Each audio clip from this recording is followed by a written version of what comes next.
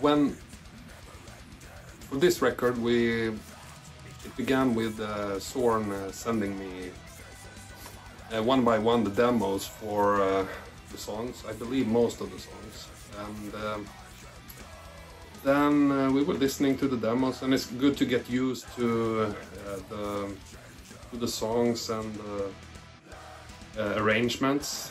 And of course, when he's writing his music, he's making a lot of changes as the process goes on before the actual album production. So I get an update, and then he has changed the tempo or taken away a part or whatever.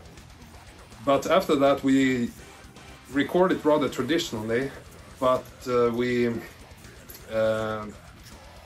split up the recordings on many shorter sessions.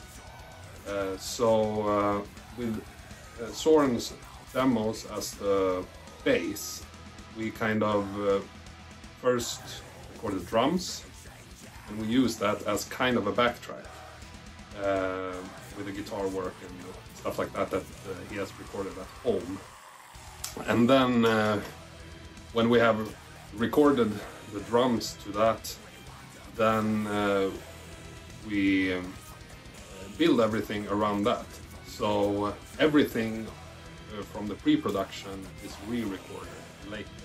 But for this album, we actually had almost, well, most of the important instruments or things in the music were already written and had already been recorded by Zorn at home before. And then we re-record everything and make changes, of course, but not that much. So we begin with the drums, and we take a break, and then we continue with doing the guitars and the bass, and after that we add melodies and solos, of course, and then I believe the lead vocals after that. And then Rickard comes here from Finspång to record the lead vocals in a couple of sessions.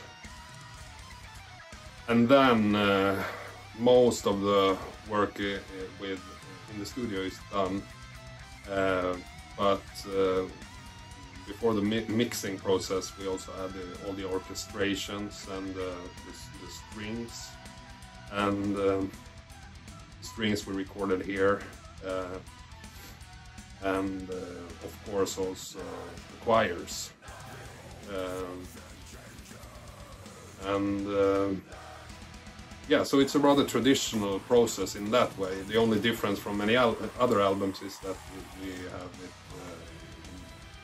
rather many shorter sessions, which is a benefit if you have the time, because then you can process what you have done on the previous session, and maybe you have new ideas on what you can have or do, or how you want it to progress further, so to speak.